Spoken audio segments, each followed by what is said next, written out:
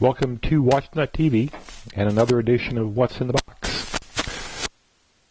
We're reviewing Cvstos. The name Cvstos is derived from the Latin guardian.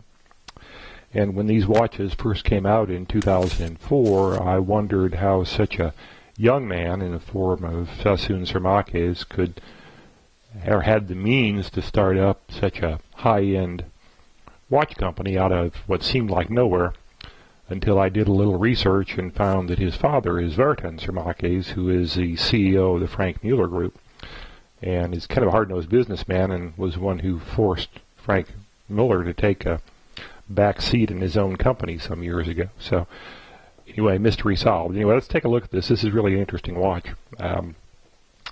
This is the Challenge-R Chrono ST. R is a term they use to define simply the case, which is a round case. Sorry, this is a little bit hard to photograph because of the domed crystal, but we'll see if we can't get it at least a halfway decent review of the piece on video. This watch is in a 42 millimeter by 17 millimeter thick stainless black DLC case, and primarily a lot of the thickness comes just from the size of the dome crystal. The pushers and the crown are actually polished titanium, and through the use of some special seals they actually get 100 meters of water depth rating out of this watch. It is as it looks like, it is a 3-register chronograph with the power reserve feature. The primary chronograph dials are at 12 and 6. The power reserve indicator is located at the 3 o'clock position, and the sub-seconds dial is located at the 9 o'clock position. You can't really see it very well. This is actually this is one of their all-black watches, which means a lot of the plates and the bridges in the movement are actually DLC black as well. So in fact, this is a skeleton dial, but you really don't see the effects very much of being able to see into the movement, because a lot of it's, as I said before, black.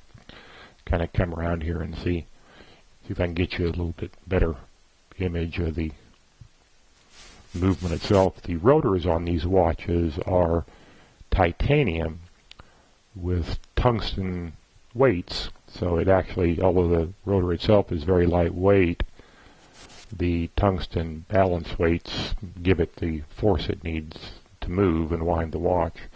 You can see some of the black plates and things in here. Yeah, it's a really nicely finished watch. It is on a rubber strap that is long enough for a gorilla. I mean, my whole hand goes through this thing. So it's designed, obviously, to be cut down on either side and then repinned into the clasp.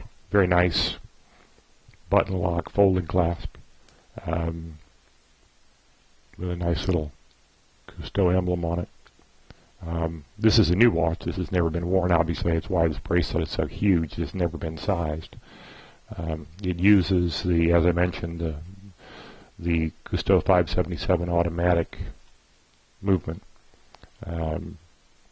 which includes, if you can see it, a date feature as well as the power reserve and the chronograph.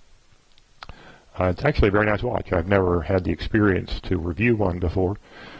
They're fairly expensive watches, but on the other hand, they're really quite interesting. And this is not yet posted on our website, but I will have it posted and for sale in the next few days. So if you'd like to see more about it, give me a few days to get it posted and priced, and you can have a look at some of the close-up photographs, which are probably going to be better than what I can get on video. So thanks for watching.